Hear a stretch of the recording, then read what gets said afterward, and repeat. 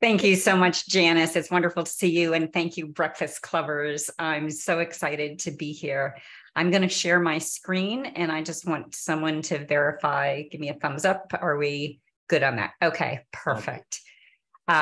Grateful for that. So we're going to go through a little bit fast, a little bit of a speed tour here of the areas of Antarctica that I had a chance to venture to earlier this year. I was in this was a 12-day adventure. And I'm also going to note that you may see a little footnote on some photographs. Not all of these photographs are mine, but I've noted those that are not because there was just open sharing. It was amazing that people would just share these amazing photographs that they had taken while we were traveling. So let's dig in, and please put your questions in chat. We'll have plenty of time to go through questions at the end.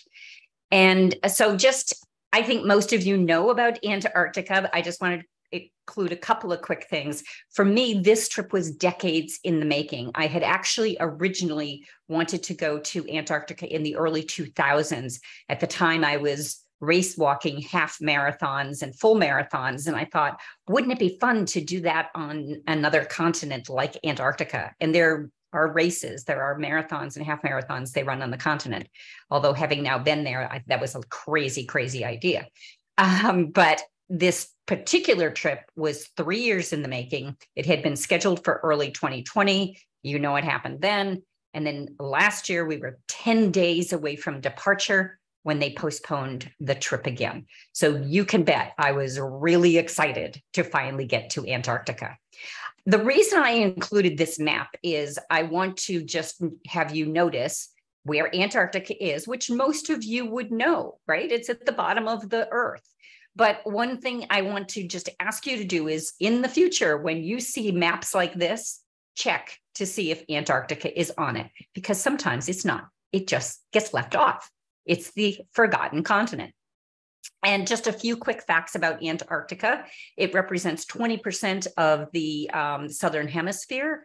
It's the 5th largest continent in terms of total area. And there are no permanent residents or native human inhabitants. No countries own. This is a politically neutral place. And that is a result of a treaty that was established in 1959 that establishes the protocol for research and use of the continent, including which limits the number of visitors that can actually be on the continent at any given moment. And some of you may know the history in terms of the big race, which was to the South Pole, and the two explorers, British explorer Captain Robert Falcon Scott and Norwegian explorer Roald Amundsen, who both set out in 1911 to get to, be the first people to reach the South Pole. Does anybody know? And put in the chat who was the winner on this contest, and I will also put in the chat a link for you for some more information on that if you're interested in the history. It's fascinating. One of the more fascinating experiences, I think, in terms of all of this was Irish explorer Ernest Shackleton, who led the British Imperial Trans-Antarctic expedition in 1914 and 1917. He wasn't the first, obviously. He's actually an interesting explorer because he actually never achieved any of the goals he set out to achieve. But at any rate, I would encourage you to read the book Endurance, which is the harrowing story of him and his crew. So I'm going to take you through from where we ventured forth to Antarctica, which, because we were leaving from Tierra del Fuego in the southern tip of Argentina, we crossed the Drake Passage. And for the most part, most travelers who are traveling to Antarctica travel across the Drake Passage, unless, of course, you're arriving from New Zealand or some other direction. But for most of us, this is how you get to the Drake Passage. This is the ship that we were traveling on. It was a fairly small ship. It was from Ocean Wide Expeditions in the Netherlands, and it only had 170 passengers, 57 crew, 13 guides. Took that information off their website. We actually had, I think, closer to 70 crew and closer to 30 expedition guides up and the one doctor, which fortunately, except for the fact that his infirmary was across the hall from my room, I didn't get to meet him, which is a good thing. So it was a small ship. And the idea of these small ships is they can get into the harbors and bays where we were going to be accessing the continent. So just to show you a little bit about how we got there.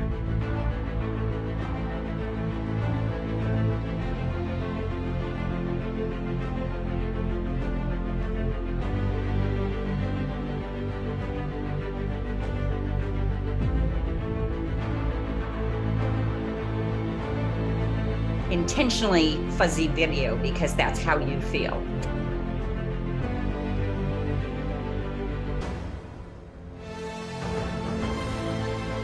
(12 to 15-foot swells). I want you to notice the horizon line. We're on the fifth deck of the ship in the dining room.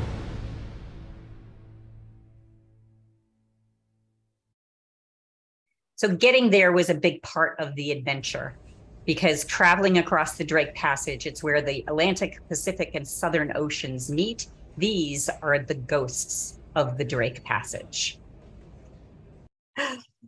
And when we had time on that week, it's 3-day crossing from Tierra del Fuego in Argentina to get towards the peninsula on the continent. So we had lots of time on our hands. And one of the things, of course, I was particularly interested in is, all right, what's this look like from the control room? This is the bridge on the deck at the top level of the ship. They're on the 7th level, I believe. And we were generally invited to explore the bridge. And on occasion, it was closed to passengers when there was severe weather. And the crew there needed to really be paying attention. But on a nice day like this, we could freely roam. We had a lot of activities actually to keep us busy over these 3 days. On the left here, you see our expedition chief. This is Pippa, and she was an amazing, amazing leader. And during the times, this area, this is the lounge area that fits most of the passengers. You see a few people standing, but this is where we would hang out for some of our briefings. We had essential briefings, required briefings. They were mandatory for participation in these activities. And I'm going to talk about some of these activities of being on Zodiacs for our exploring, mountaineering, camping, kayaking, and photography and filming. And we also had like we couldn't keep count of all of the educational sessions we had. So this was the expedition crew was made up of people with amazing, amazing talents, knowledge, and experience. We had a glaciologist. We had people who've lived on the continent and done research. Just amazing experience that they brought to this trip. And so these are just some of the kinds of topics that we were able to experience. I'm going to talk first about our excursions because this was how we spent most of our time once we got in and around the continent. So we were 3 days passage to the continent and then 6 days in and around the continent. And this was where all of the fun really was. So the first I'm going to talk about is our landings. And landings was when we would leave the ship on the Zodiac. We had 15 Zodiacs to accommodate the passengers and expedition crew. And prior to getting on a Zodiac, however, we had to go through rigorous review of our gear. This is my fellow traveler, Becca, and she's working with one of the expedition guides to remove all of the dust, nits, whatever you call them, from her Velcro on her jacket. We had to vacuum our pockets. You know how gunk collects in your pockets and in the Velcro? We had to clear those all out because we could not bring anything onto the continent that could potentially endanger the life, the animals and life on them. And then once we got onto the continent, any place that we landed, we could not put anything down on the snow. you'll see this green tarp and this big orange bag. The tarp was for us to put our backpacks if we wanted to take it off or just put it down while we were there. And the big bag was where we took our PFDs off, our personal flotation devices that we wore on the Zodiacs. So we couldn't put anything down on the snow. And when we got back on the ship, we had to take our boots through this little wash and make sure we weren't bringing back onto the ship anything that we might have picked up on our boots while we were there. So while we were preparing to go out, our expedition crew went out and would lay a trail for us as to where we were allowed to be able to go out onto the continent. So this is one of our expedition guides setting the day's trail. And once we were on the continent, we had to watch out for rush hour traffic. So the penguins create what are known as penguin highways. And this is an example of a penguin highway. So I had to stop and wait until this penguin crossed on the highway. This is shot, by the way, with my iPhone in a plastic case.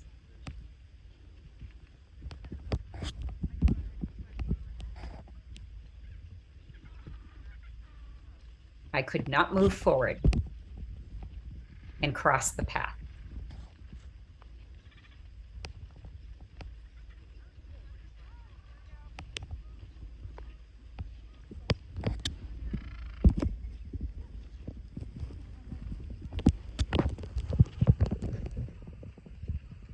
So we had many mornings of just hanging out with the penguins.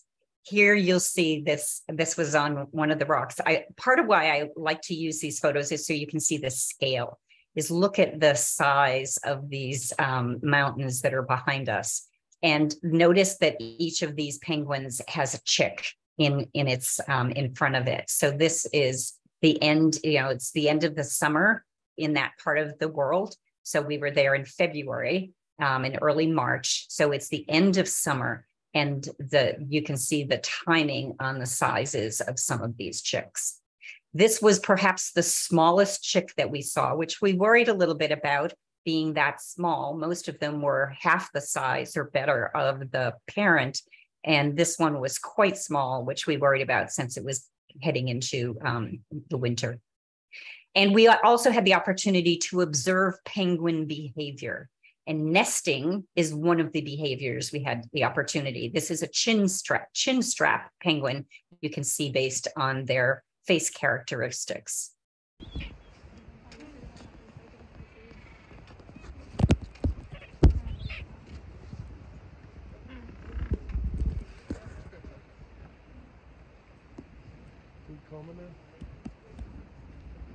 They pick up rocks to make their nests.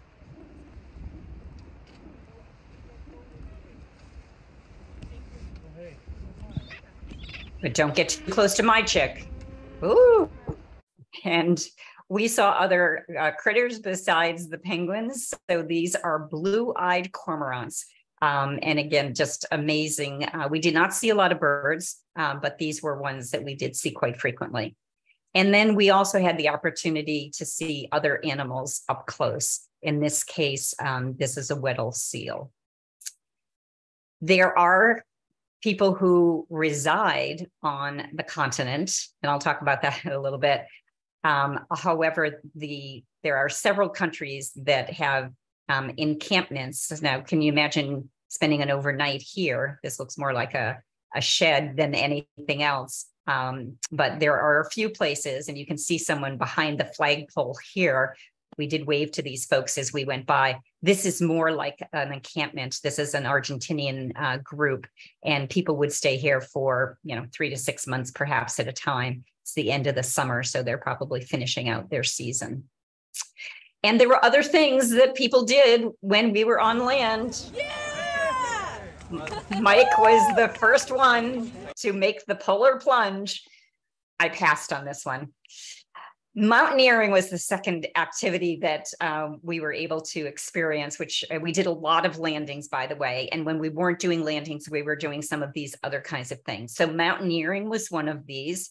And you can see just the scale of the mountains behind us. We did experience, while we were walking up here on these mountains behind us, there was an avalanche. So we had the opportunity to hear and see the snow just diving off of this mountain.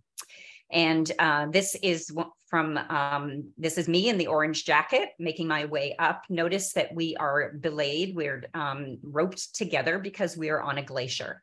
And because of the possibility of crevices, all of us had to be roped together. So there were 8 people with a guide, and we usually, went out in groups of, there were probably 4 or 5 guides that were working with us together, but we were tied together at 8 at a time. And just some again, fabulous photography from an unidentified fellow traveler who captured just a stunning moment to really give you the sense of what this is. And again, scale, you can see the scale on this in terms of the groups that are working their way up this glacier. And there were other activities that you could do in terms of the mountaineering. These are some folks who were doing some ice climbing. It wasn't in my skill set, but it was just really fun to see this small group of people getting out there to be able to do some climbing. Kayaking was one of the things I had most looked forward to, since I had previously kayaked in the fjords of Norway, north of the Arctic Circle. I was really excited about kayaking near the peninsula. And this is us when we got out. It was a very windy, very cold day. The sun was shining, but this is one of our colder days. And of course, just our luck that was the day we were going to be on the water. So this is near Port Lockroy, where we had a chance to paddle. And you can see that there was some pretty amazing scenery on these kayaking expeditions. So we had a lot of fun being able to be out there. But you'd notice, of course, we're not going to get too close to any of these icebergs. I'll explain that in a moment. One of the other things I really looked forward to was camping. So this is the view as we're heading out to meet these folks. This is where we're going to be camping. Notice the glaciers in the background, and the scale of this is pretty spectacular. The friend that I travel with, she and I have a rule: we don't count a country or a continent unless we sleep on it. So we had to sleep on it. And here's Becca. We're ready to head out for the evening. It's about 9 o'clock at night, and we're provided with this kit. You can see this big roll. It has a bivouac sack, a sleeping bag, and 2 sleeping pads. Once we get out there, we were given instructions by our guide as to what we needed to do, which was to dig what we called our grave. And we had to dig a hole in which we were going to put our sleeping bags and our bivouac sack. This is actually a Bay Area person. This is San Yuan. He's an anesthesiologist in the Bay Area, and he was doing a great job. So he was our role model on how to dig this little grave that we were going to be sleeping in. And then this is what it looked like in our sleeping place. Probably about 40 people. It's probably 9:30, 10 o'clock by now. Still light out. And here's Becca getting started with, enough with the photography. Get over here and start digging. And you can see our ship in the background. And this is what it looked like as I'm about to climb in to sleep for the night. That nice warm ship way off in the background. I've removed my outerwear coat, my gloves, and about to take off my boots and climb in for my good night's sleep on the continent. Cruising was another activity we did a lot of. So when we weren't landing or doing one of these other planned activities, we were cruising. So again, we've got a Zodiac. It's got about 10 people plus the expedition guide in. So this is a little more up close. You can see in terms of scale with our ship in the background. So there's 10 of us on the ship, and we were just hanging out, seeing what we might see, such as these juvenile fur seals.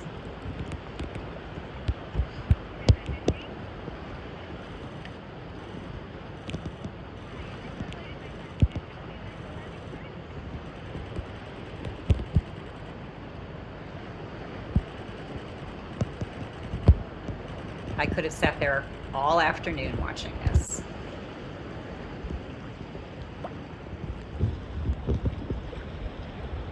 Just having fun. And again, this is shot on my iPhone that's in a plastic case.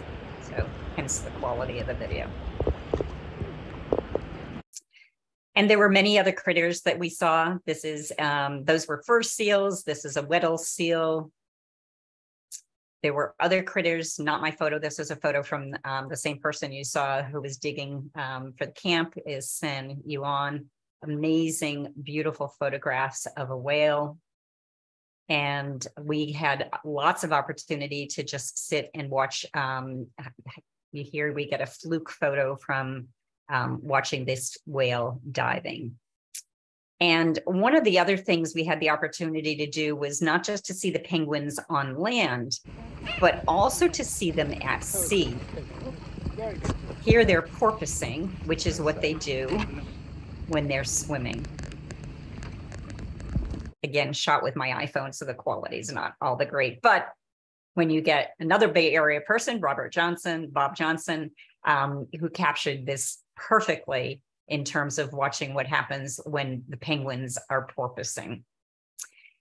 And then there's other critters who might be hanging out. Here we have another seal. Sorry, I have the best view at the moment. Not doing it on purpose. Still there. Kind of close to that propeller, it feels. Yeah, it's not gonna touch it, huh? It's not that would be stupid.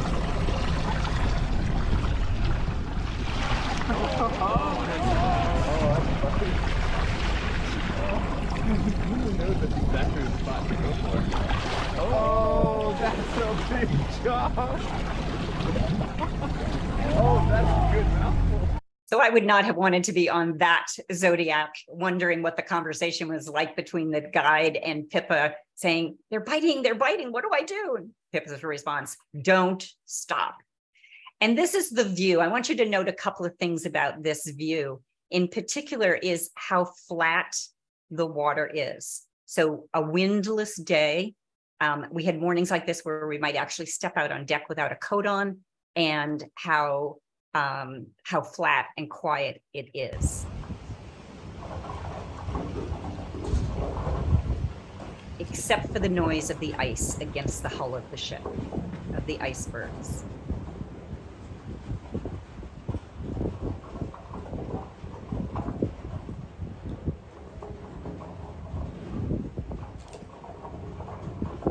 Serenely quiet. Speaking of icebergs, if you've seen one iceberg, you've seen one iceberg.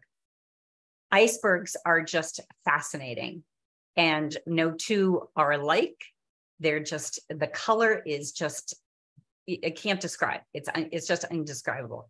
And the shapes that you see are also pretty amazing. This particular arch that was formed as we were cruising around this, we could hear it starting to calve. And as we backed off a little bit, obviously, as it was calving, but we did not see it actually completely calve. But I could bet that if you had come back in an hour, this arch would not have been there. And so it's an ever-changing environment. What might be here at one moment could be gone the next. Constantly changing. So that was while we were around the continent in all the activities. We did that for 6 days, out every morning, after breakfast and then after lunch. We'd have 2 activities each day. And then we had to get back. So we had to get back across the Drake Passage, which was fun as well, because there were still lots to see and do. A call might go out. Here's folks on the bridge waiting to see, and here's folks outside. You can see the big cameras, a little bit colder out there. And these might be the kinds of things that you might see as we were making our way back across the Drake Passage back to Argentina. And another fabulous photo in and around the continent, we saw several ships like this, small vessels that could have been for research or could have just been small excursion vessels. But again, you can't even see the tops of these mountains here. So I just want to wrap up a little bit here and thank you all for the opportunity to be here. Glad to share, to look at the chat now and see what questions, and I'll put a few, let's see here, put a few links into the chat. All right, let's see what we got here for some questions. We've got, what have we got here? So Craig, okay, so yes, the answer was the winner was Amundsen. The Norwegian explorer was the first to reach the South Pole. So lots of great information, and thanks for Colin for putting some links in there. The penguins were really, really fun to see. I have to admit, penguins are fun. What were the day and nighttime temperatures? So we were really fortunate that when we got in and around the continent, so even the day you saw the picture of me doing the mountaineering, many times we didn't even have our gloves on when we're outside. So we had the first 4 days, we had really good, 3 days, we had really good weather, and the temperatures were probably around 32 degrees. So it wasn't terribly cold. If you're moving around, you were fine. And many times I was just using my, gloveless hands to deal with the my cameras. The nighttime temperature when we slept out on our camping night, I would say it probably was in the 20s. It was cold, but not so cold that your teeth were chattering and you weren't going to be able to sleep. So it was really pretty good. Similar to watching a David Attenborough documentary. I'm really, thank you. I'm impressed. I'll say, can anyone see any more questions here, or just pop in? And how many hours of daylight? So you did see when we were camping, we got onto the island that we were camping on, or glacier, whatever it was, a little after 9, and it was probably 10:15 or closer to 10. Yeah, probably 10:15 or so when the sun actually set. So, and sunrise, I think, was around 6:30, 7 a.m. So it was, late in the late summer heading into fall. Thank you for that. So if we don't have any more questions in the chat, we're welcome to raise your hand if you have a question as well for our today's speaker here, Marie. And let's make sure before we run out of time here, give her a big hand. Let's give a big hand for Marie here for joining us today. Thank you, Marie, for a beautiful presentation. My pleasure. I'm going to put a couple of links in here. The first is to the Shackleton book. It's a short read. I would highly encourage reading that book because it really is pretty amazing. And then also the story about the race to the South Pole. And then if you want to follow me on any of my adventures, there's my Instagram link. And if you're interested in well-being, I'm a well-being professional. There's my link for my LinkedIn profile. Thank you for that. Other questions? Anybody have any other questions? How are we doing on time? Well, coming up for you. Are you okay on time to take a few more questions, Marie? I'm here. I'm fine. Okay, yeah. Very good. All right, we'll walk you through the process here. The first question is going to come from Colin Hussey. Colin, over to you. Yeah, have you seen the documentary, the couple of documentaries, but have you seen the documentary Antarctica, A Year on Ice? I saw that link that you put in there. I had not seen one, which was about the researchers, like who lived there, yeah, who lived there for a while, yeah. Yeah, so it's really interesting. I showed you one picture of what looked like, the Argentinian camp. We were not in the area of the continent where the big research stations are. So we did not see any big research stations. The only things we saw were like those little shack colonies. But I read a very interesting book. I'll have to think of the name of this, that was written by a woman who was a writer and who spent a year on the continent as part of an arts retreat. And unlike the scientists who were there, she was an artist, a writer, and a fascinating story about her experience of living on the continent for a year. And she actually went back several times later. I'll see if I can find the name of that book for you. But it's, yeah, if you have any interest understanding that the most of the people who spend any time on the continent are those researchers and the work that they're doing, and especially given what's going on with climate change, as they can really see, see what this is, what's happening relative to climate change. It's a fascinating culture too that has grown out of that. Yeah. Also, the other link that I sent, the endurance documentary, which is narrated by Liam Neeson, also has a wonderful score by the late Michael Small, British composer. And so it's not like a temp track sounding score. It's really just well put together. And they interviewed actually some of Shackleton's descendants and the descendants of the brave crewmen who served with him on that expedition. That whole story is fascinating. Actually, maybe that is the documentary I have seen. But yeah, the whole story is just, and the fact that they basically almost all lived to tell the story is what's truly amazing about it. Oh, we have a question from Craig Stewart Adams here. Craig, I don't know if you want to ask a question out loud here. Is regarding how well did you sleep? Yeah, how did you sleep on the continent? So it was, I actually slept pretty well. It was just not for very long. So by the time we finished digging our grave and getting everything set up, it was probably 11 o'clock by the time we got to sleep, and they woke us up at a little before 5 because we needed to be back on the ship no later than 5:30. So it was a good night's sleep, just not a very long one. Great question. Thanks. We have another question from Alan Garber. Alan, would you like to ask your question in person? Yeah, I'm curious, what's the cost of an expedition like this? That's a good question. So depending on, of course, where you're flying from, you first have to get to where the ship is going to depart from, which for us was in Ushuaia in Tierra del Fuego at the southern tip of Argentina. So I was coming from Boston, and typically you're flying via Buenos Aires to get to that spot. There are also expeditions that depart from Puerto Arenas in Chile. So there's another place to depart from. You can, so airfare, I think when I bought it was probably around $1,500. And then the cost of the expedition itself, we did go through a tour operator, so that made it probably a little bit more expensive. But if you directly book with the ship, the company, we were in a double room. There are many different kinds of options. So it's kind of depending how much you want to spend.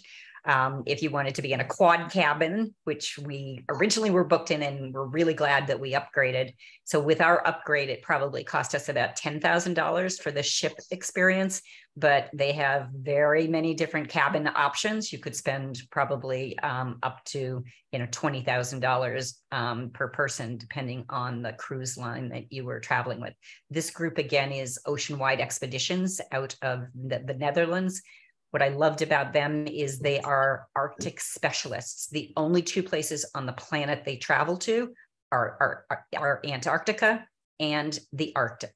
So their ships are purposely built for Arctic expeditions. Our next three questions are from Janice, Bill Buchanan, and Craig Stewart Adams. Janice, over to you. Very fascinating, Mari. Did you spend any time in Argentina? We did, actually. We had 3 days in Buenos Aires on the way to Ushuaia. And again, it was summertime, so it was a lovely time to be in Buenos Aires. Fabulous city. I am not a Spanish language speaker. It's the kind of city that you can easily navigate. Fabulous restaurants, food, lovely parks, great art. So Buenos Aires was lovely. And then in Ushuaia, when we returned, we had 2 days just to explore the end of the world. As it's known, the Pan American Highway ends in Ushuaia. That's the road that starts in Alaska and goes all the way to the tip of the continent down there. So we hiked a little bit and had a lovely hike to a glacial lake in the time we were in and around Tierra del Fuego. So that was also fabulous, fabulous place. Bill Buchanan, next question for Bill Buchanan. Good morning, Maury. Great presentation too. Thanks. A place that to me seems like, you know, another world, another planet. But anyway, I have read about Shackleton, you know, being sort of an adventure, backcountry adventurer myself. And it's a remarkable story, as you know. And I just wondered, is there any remnant of the Endurance left, really? The ship? Can they find anything? Yes, it actually was just, see if I can find a link for that. 2 years ago, was it, that they found some remnants of the vessel? I'd have to Google it to see. What? Yeah, I don't have a link handy for that, but just do some Googling on that, because I think it was just a couple of years ago, there was an expedition to find that. The whole story of I'd highly recommend reading the Endurance book. It's just such a fascinating story to think what they went through, and now having been there, it's like, how did they survive? It's just amazing story. And the journals that they all kept was how they've documented their survival. It was really fascinating. So I would strongly encourage, if this is an interest area for you, go for it, because there's a lot of good information out there. We got Craig. Oh, sorry, Bill. He's held up by the business community as an example of leadership, you know, during the most adverse situation. The only downside for me in reading that book was that when they had to eat their dogs, being a dog official. Yeah, I know, me too. One last question for you, Mari. Since this is a neutral continent, do you have to, if you want to go down there as an individual a traveler, do you have to check through a central gateway that allows you to go to Antarctica? So you can't get there by yourself. Like, you can't just take your boat and so there is and one of the things that they do, which is really interesting, is we only saw a couple of other ships, and some were much bigger ships, cruise lines. They basically kind of control who has access and where. I don't know where that control body lives and resides, but there is someone who who controls that. And part of it is that there are restrictions on how many people can be on the continent at any given moment. So when we were cruising, if we had 172 people, we couldn't have more than, I think the number's 100 people from our group on the continent at any given moment, which is why we were off doing other things, cruising and not just landing. So yes, it's kind of fascinating, but no, you can't just kind of take your boat and go. It has to be, it is a regulated, the use of the island and the continent and the visiting of the continent is regulated. Great presentation. Thank you very much for joining us this morning. Hey, the next question is from Craig Stewart Adams, then Mike Milstein, and then I think a comment perhaps from Nick Bowles. I'm curious, how were the southern skies at night? Were you able to see the stars? No, and I carried a tripod with me in hopes that I would. They were cloudy. We had mostly cloudy nights. There was one night we had a barbecue. I didn't include the photo from the barbecue, but we had this cruise line was just amazing in terms of their hospitality. So there was a barbecue one night. The temperatures were fairly warm. We're all sitting out on deck and this big catered barbecue. And that was the only night where there were clear skies in the whole time we were there. There were some clear skies when we were crossing the Drake Passage, but it was so rough at that point, you weren't going to be able to take any photographs. And so we did not experience any aurora borealis or any type of experience like that. Unfortunately, still on my bucket list. And then we have a question from Mike Milstein. Yeah, I actually have a question for Nick Bowles. I'm curious to see how this compared to your experience on your trip. And Nick posts some of his trips on YouTube. So I'm sure if you wanted to look that up, you'd find out about his experience. Are you still with us, Nick? Yes, I am. And thank you, Murray. This has been just wonderful. You had a great experience. I did. And it reminded me very much of my trip down there. Ernest Shackleton is a fascinating story, and he is buried at South Georgia Island, Right. which is another place that expedition ships sometimes go, which is an absolutely fascinating spot. And part of the tradition is that they take people to his grave, get out the whiskey, and you do a toast to Ernie. So if you want to visit a good Ernie Irish Shackleton, toast, South Georgia Island is the spot.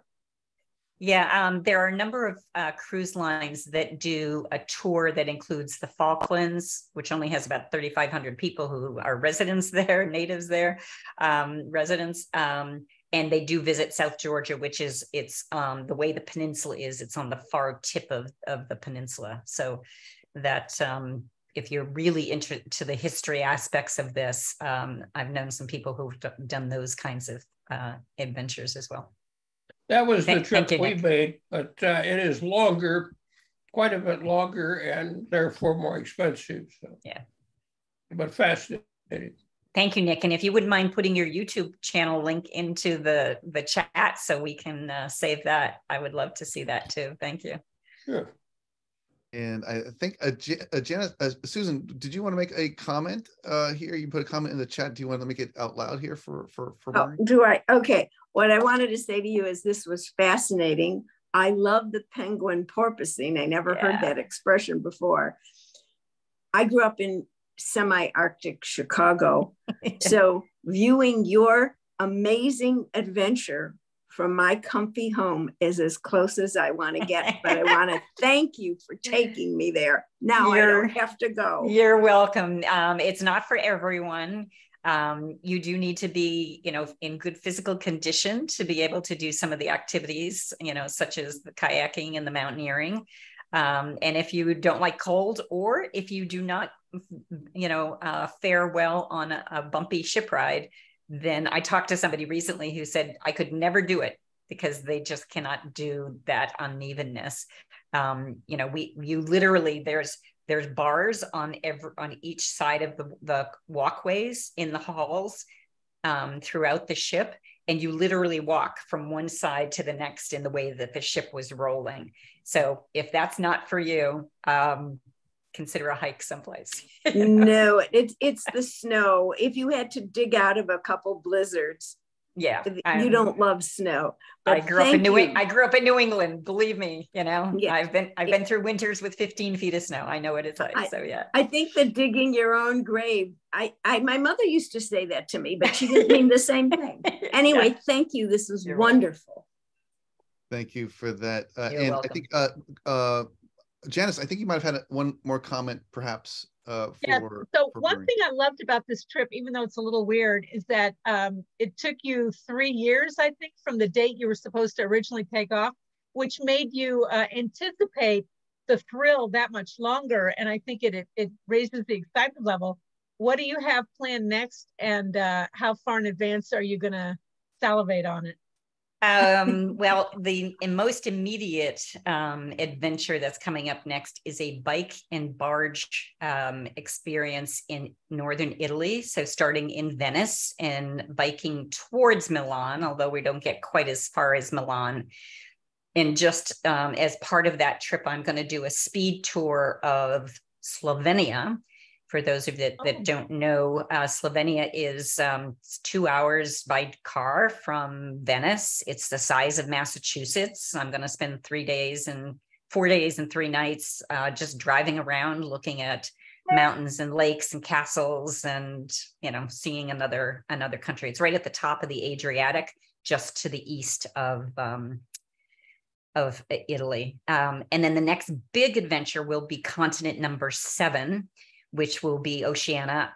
We'll start actually with New Zealand because it's going to take enough time, and there's some particular things my traveling companion and I want to see in New Zealand. So we'll probably do that next year. So I'll get continent number 7 bagged next year.